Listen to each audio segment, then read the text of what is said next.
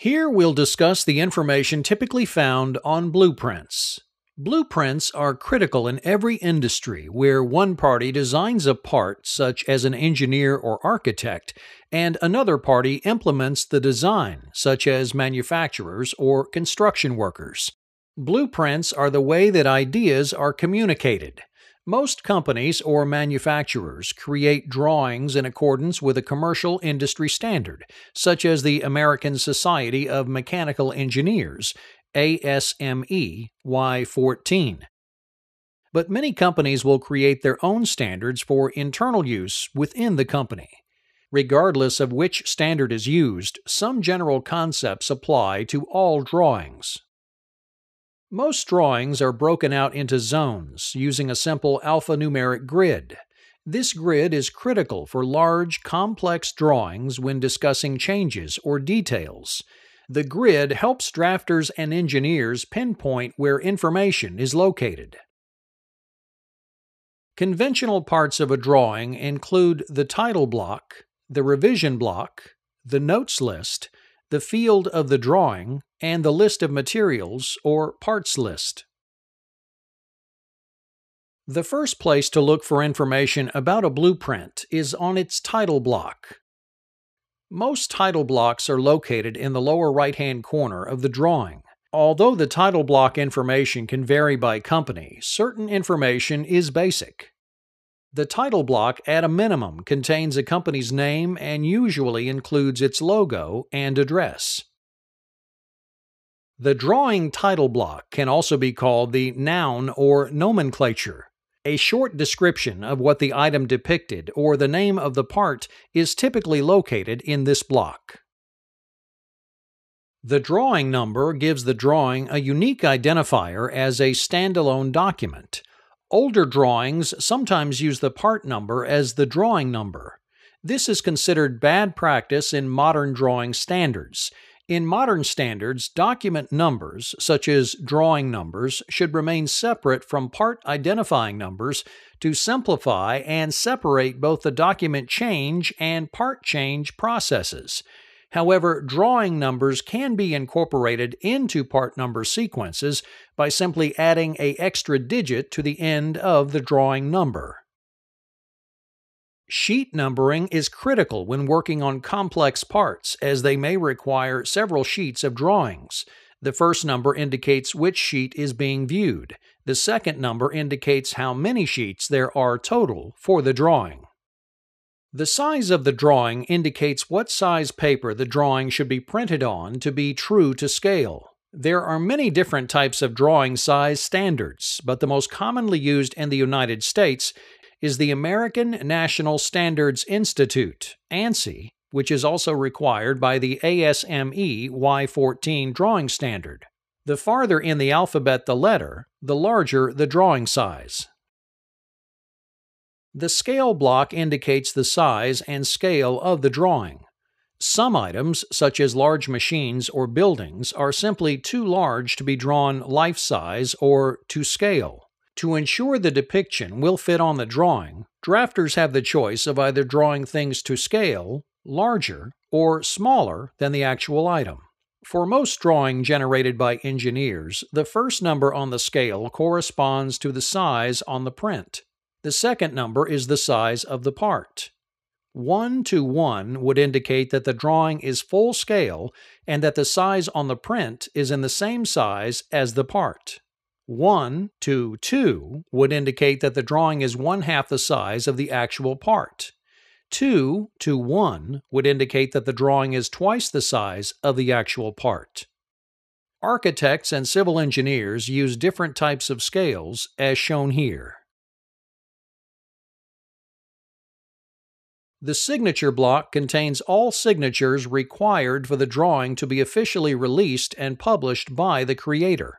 Signatures and approvals should all be signed. If they are not, the drawing may not be an official release that is ready for manufacture. Tolerances are defined as the difference between the lowest and highest acceptable limits of a dimension. It is almost impossible to machine parts to the exact dimension called out on the drawing. Tolerances allow a machinist to deviate within a specified limit that will not adversely affect the final part. The tolerances block contains the default tolerances for dimensional callouts where no tolerance is otherwise noted on the drawing. The tolerances in this block should be followed unless specifically marked otherwise. Examples of tolerances are plus or minus 0.030 or plus 1/64 of an inch. The remaining areas of the block can be tailored for other information such as material, heat treatment, finishes, weight, general specs and standards, next higher assembly information, or superseding information. Other boilerplate information such as copyright information, export control information, design activity, and manufacturing information may also be included in or next to the title block. The revisions block is a tabulated list of the revisions that have changed the original drawing. The revisions block is typically located in the upper right-hand corner of the drawing, although some drafting standards attach it in some way to the title block. The sequence for revision letters start with A as the first revision, followed by B for the second, and so on. A drawing that has had no revisions has a blank revisions block. The description area contains the general change information as well as what prompted the change. Documents that initiate drawing changes are called engineering orders, engineering change orders, or engineering change proposals. These documents are typically given a number and referenced in the description of the change on the drawing. The date and approved columns show when the change was made and who approved it. This helps to track the history of changes to the blueprint. Other information sometimes contained in this area include the zone where the change can be found, other signatures required to approve the change, and the serial number to indicate when the part change became effective. The notes list conveys information that the callouts within the field of the drawing do not. It may include general notes, flag notes, or a mixture of both. Traditional locations for the notes list are anywhere along the edges of the field of the drawing, but most are typically found in the upper left or bottom left corners.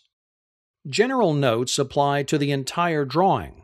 Tolerances, general handling or material specs, color specifications, testing requirements, or packaging instructions are examples of general notes. Flag notes are notes that apply only where the flag appears in other areas of the drawing, such as the field or parts list. Typically, the callout includes a flag icon. Some drawing standards call these types of notes delta notes, as the note is indicated by a triangle in lieu of a flag. Flag notes can be annotated by either alpha or numeric characters. The parts list, also called the bill of materials or list of materials, is a tabular list of raw materials or subassembly parts used to make an item. Used only on assembly drawings, parts lists are typically located directly above the title block. Although some drawing standards put the parts list on its own sheet or even as a separate document. At a minimum, the parts list should indicate the quantity of parts per assembly, the part identifying number, and the nomenclature or description of the item. Most parts lists also include a material or finish description as well. Most modern drawing standards also require a dash number, which helps locate the part in the field of the drawing. This item number is referenced both in the parts list and in the field of the drawing to identify the part. Other useful information typically found in the parts list are material, material specs, heat treatment requirements, size, weight, flag note indicators, and finishing processes. For drawings that show multiple configurations of an assembly, additional columns indicate the quantities of subcomponents that make up each assembly.